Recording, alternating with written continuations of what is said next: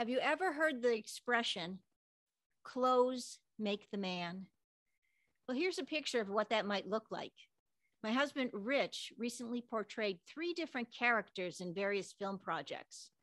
Can you see the difference in the characters? The clothes kind of help you understand that these are different people, right? As we continue our series, what happens when a created people walk away from their creator? We come to a passage in Isaiah's 61st chapter. We're only going to be looking closely at 2 verses today, but before we dive in, I want to recap. This has been a sobering series, I think. There have been moments of joy and moments of rejoicing, but we have seen how very bleak the world gets. We're reminded of it even just now, when the people that God created walk away from him. We see how immoral, how evil, how destructive, how violent, murderous, really, the world has become. We see how the Lord's heart is broken when he has made a binding covenant with his people, and they walk away from him. And we see, Lord God, we see that the Lord God desires that his people will continue to love him, that he will be their God, they will be his people when they join in this unbreakable covenant. Unbreakable from the Lord's point of view, but certainly breakable from the human point of view. There's a lot of benefits to being in this covenant with the Lord, not the least of which is eternal life, but also protection on earth and being guided by him, and most especially having his presence, his beautiful, soothing, wonderful, loving presence. But walking away from the Lord, on the other hand, it's led to almost total destruction of the earth by flood. It's led to sin after sin, even after the restart with Noah. And there's a breaking of the covenants God has made with Abraham and with Moses and the Israelites.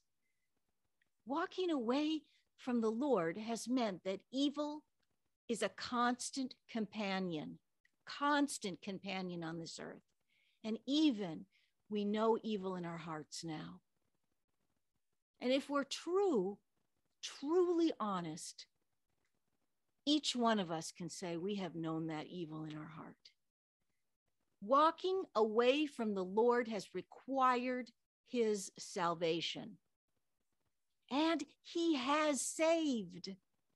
In the days of Isaiah, he provided deliverers, often in the form of humans, who would come and do the Lord's work to liberate the people from whatever the bondage was that they were in at the moment.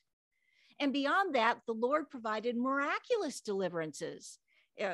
Remember the Red Sea, or even when the River Jordan parted. And even we've seen pictures of the enemy armies being destroyed by angelic intervention. The history of the Lord and his people has been marked with cycles of rebellion and return. Rebellion and return. The return has usually come as a result of a punishment that the Lord allows, a punishment that wakes the people up, gets them back to their senses, and helps them return to the Lord. We see this when we started the whole series, and Pastor Jim opened up the prodigal son parable to us. And we see how that prodigal son left his father, and he needed really to be plunged into the utter desecration and misery of a pigsty in order to come to his senses and return to his father. Well, now we're still in the book of Isaiah. We come to his long book of prophecy, and we join the Israelites as they continue in this exile from the land that they were given. And this exile to the land of the Babylonians is going to last 70 years. And it's probably going to consume the life of a number of Israelites. In fact, probably the ones who actually helped lead the nation into rebellion. It's fitting, I think, that the punishment would fall most heavily on those who are responsible for the rebellion. But Isaiah has been speaking hope to us. He's been speaking hope to the people in Israel. and the people who are exiled in Babylon. He has been reminding them, and he reminds us, therefore, that there will be a day when the Lord will deem the punishment is enough. It has done what it was sent to do. And when that day comes, the Lord is going to deliver the exiles out of punishment, out of banishment, out of exile, and return to their land. And not just their land, but most importantly, him, the Lord himself. In the part of the book of Isaiah that we're in today, he writes of a servant of the Lord, one who will suffer, and in that suffering will accomplish the work that the Lord needs done in order to restore his people. When Isaiah first introduces the idea of the servant, he focuses not on who that servant is. He focuses on what that servant will do.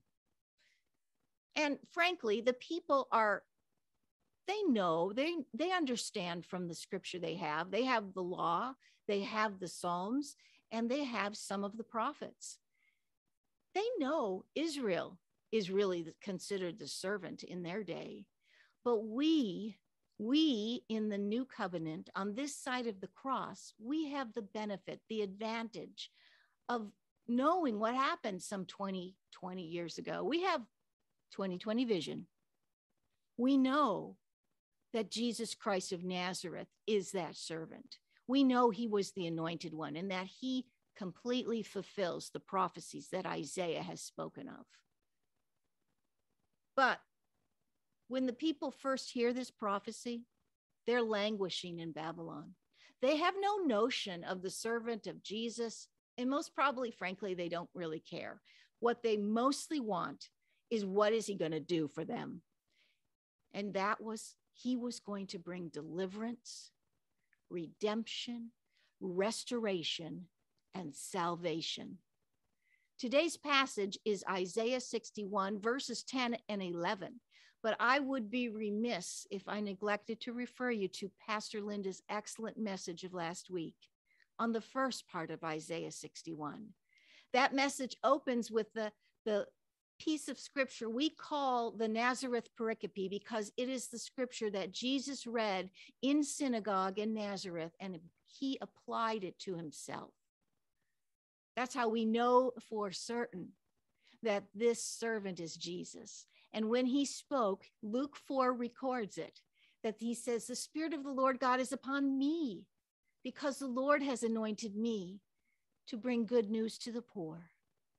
He has sent me to bind up the brokenhearted, to proclaim liberty to the captives and the opening of the prison to those who are bound, to proclaim the year of the Lord's favor. And Jesus said, this has been fulfilled in your hearing. Without question, he affirmed and confirmed that he was Messiah. And this passage, therefore, we know to be him. And his time on earth, it started with his conception by the Holy Spirit in the willing servant Mary. And it moved through even his life, death, resurrection, ascension, and even now this time of the Holy Spirit working on earth through these very actions that Jesus describes, that Isaiah first described. The servant has his spirit. The good news is going out. The binding up of the brokenhearted is happening. The prison doors are opening. The eyes are opening. The blinded eyes can see. The time and the times of the Lord's favor is clearly upon the people he has come to deliver, to redeem, to restore, and to save. But Isaiah's prophecy does not end with the time and the times of the Lord's favor. It continues on. And I've asked Rich to read chapter 61 in fullness to us. The Spirit of the Lord God is upon me, because the Lord has anointed me to bring good news to the poor, to the afflicted. He has sent me to bind up the brokenhearted, to proclaim liberty to the captives, and the opening of the prison to those who are bound, the opening of the eyes to those who are blind, and recovery of their sight, to proclaim the year of the Lord's favor and the day of vengeance of our God, to comfort all who mourn, to grant to those who mourn in Zion, to give them a beautiful headdress instead of ashes, the oil of gladness instead of mourning, the garment of praise instead of faint spirit, that they may be called oaks of righteousness, the planting of the Lord, that he may be glorified, that he may display his beauty. They shall build up the ancient ruins. They shall raise up the former devastations. They shall repair the ruined cities, the devastations of many generations. Strangers shall stand and tend your flocks. Foreigners shall be your plowmen and vine dressers, but you shall be called the priests of the Lord. They shall speak of you as the ministers of our God. You shall eat the wealth of the nations, and in their glory you shall boast. Instead of your shame, there shall be a double portion. Instead of dishonor, they shall rejoice in their lot. Therefore, in the land they shall possess a double portion. They shall have everlasting joy. For I, the Lord, love justice. I hate robbery and wrong, robbery with burnt offering. I will faithfully give them their recompense, and I will make an everlasting covenant with them. Their offspring shall be known among the nations, and their descendants in the midst of the peoples. All who see them shall acknowledge them, that they are an offspring the Lord has blessed. I will greatly rejoice in the Lord. My soul shall exult in my God, for he has clothed me with the garments of salvation. He has covered me with the robe of righteousness, as a bridegroom decks himself like a priest with a beautiful headdress, and as a bride adorns herself with her jewels. For as the earth brings forth its sprouts, and as a garden causes what is sown in it to sprout up, so the Lord God will cause the righteousness and praise to sprout up before all the nations. Recall that Isaiah's hearers would not have the knowledge of Jesus. So their understanding of this prophecy probably would be that it refers to the Lord sending a deliverer to restore them in their land, one that they've known, a kind of deliverer such as they have known before.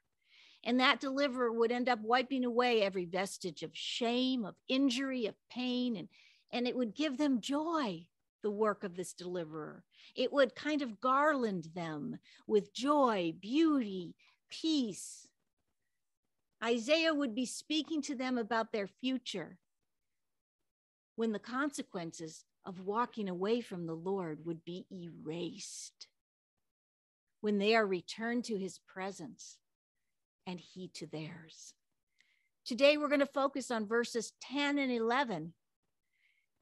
I will greatly rejoice in the Lord. My soul shall exult in my God, for he has clothed me with the garments of salvation. He has covered me with the robe of righteousness.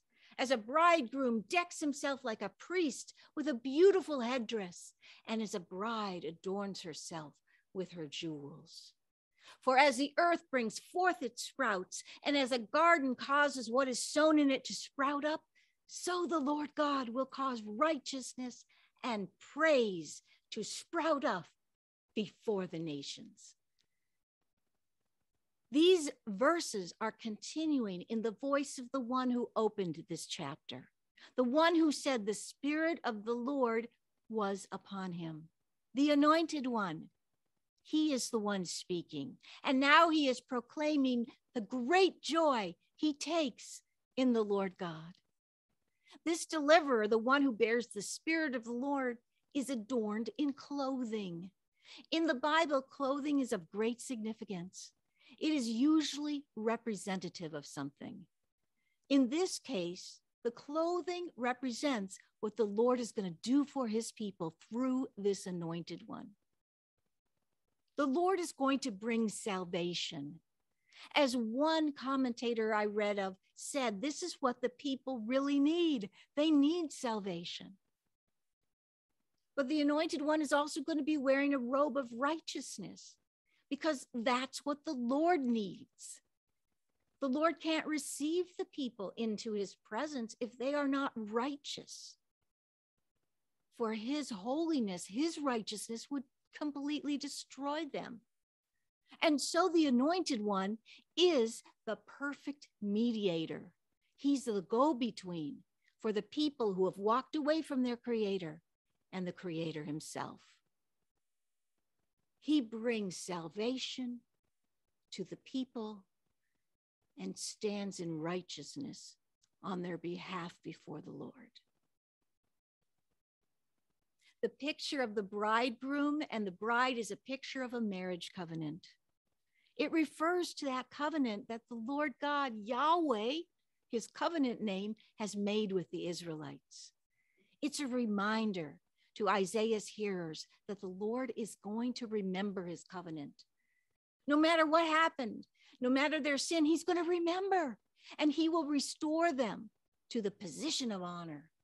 The Lord will marry them again, so to speak. And in preparation of that remarriage, the Lord's preparing his Anointed One. He dresses the Anointed One in this priestly turban, and he drapes the Anointed One with jewels as carefully as a bride and groom would prepare for their wedding day. The Anointed One is well prepared in both his character, which is who he is, and his commitment, which rests in the covenant. He is well prepared to recut, to remake, to recommit to the covenant between the Lord and his people. And verse 11, well, doesn't that just take you back to Genesis 1 and Genesis 2? It indicates that the earth and the garden, in particular, bring forth their fruit. Humans only have the job of aiding in this, because all life springs only from God. Just as the Lord is the only one who can bring forth the growth on the earth, so he is the one who brings forth the righteousness and praise that's going to be displayed before all the nations. And so, verse 10 tells us in the Anointed One's voice that he's being prepared, as indicated by the clothing, for his task of deliverance, redemption, restoration, and salvation. And verse 11 tells us that this very task of deliverance, of redemption, of restoration, and salvation will be fruitful, like the good earth. It will bring forth right relationship, righteousness, and praise to the entire world. And what is wrapped up in these two short verses? Rejoicing, exulting, praise, sprouting up along with the deliverance, along with the redemption, along with the restoration and the salvation. Praise. The work of the Lord is as accomplished by the Anointed One, creates such a great joy, a joy that literally busts out of the mediator, busts out of the Anointed One for the joy that was before him. He endured the cross, and it literally busts out with life across the globe. What a great future the exiles of Isaiah's day had to look forward to. The Lord's salvation causes the returned to rejoice. The returned will rejoice. They will revel in the Lord. And now we know that the Anointed One is Jesus, and that his task on earth was exactly what Isaiah is describing. Jesus, born without sin. Jesus lived without sin. Jesus died on the cross to pay for our sin. Jesus raised from the dead to defeat death and sin. Jesus lifted into heaven, sending forth the Holy Spirit to continue his work of deliverance, of redemption, of restoration and salvation until Jesus returns again. And those who return to the Lord will still revel in him, in the Lord Jesus Christ, because the returned revel in the Lord. So the invitation to us, good people, is revel in him. Revel in the Lord. Some of us have sin that remains unconfessed. It's blocking our joy. It's blocking our rejoicing. It's blocking our ability to revel in him. Confess now that sin and return to him. Others of us are just weary. We are weary from the good fight. I say to you, good people, turn away from your self-absorption now. Confess that weariness and let him put that spirit of rejoicing on you, that spirit of reveling. I'm going to pray now, and then we're going to revel in the Lord through a beautiful peace, and I'm going to tell you about that peace after the prayer. But let me first come to you, Lord, in the name of our Lord Jesus Christ, and we confess that we have not rejoiced, we have not reveled in you in the way that is our heritage, in the way that is our privilege, and in the way that would please your heart. And so we say to you, forgive us. Forgive us by the blood of the Lord Jesus Christ. Deliver us, redeem us, restore us, save us from our sin, and wash it away as far as the east is from the west and the north is from the south.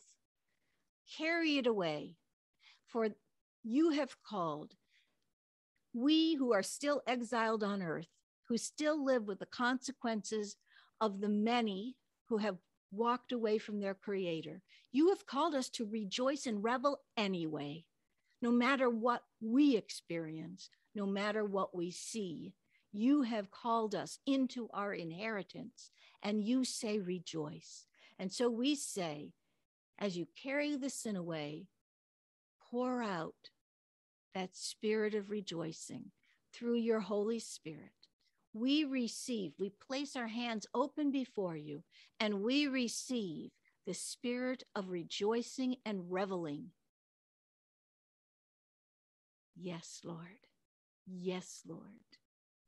Yes, yes, Lord. In his name we pray. And for those of us who don't really know Jesus, he's really not our Redeemer. He's really not our Savior. He's not our Lord. He hasn't restored us. We don't understand all of this. Today you can. Today you can. For Jesus died for your sins. And all you have to do is say, yes, yes, I need a Savior. And today I say, you be my Savior, Lord Jesus Christ. Forgive me of my sin.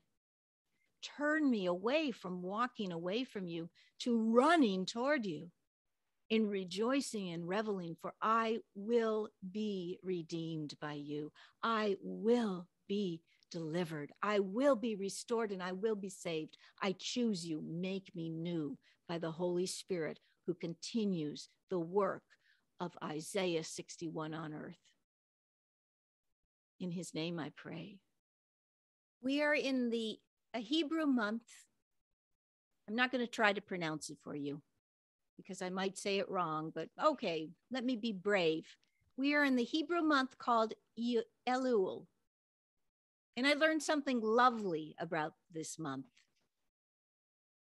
Usually, if you were in ancient Israel, you went to see the king. You would make an appointment. You'd go to the palace and you would hope that he would have time to see you, that somebody in his court would open the way for you.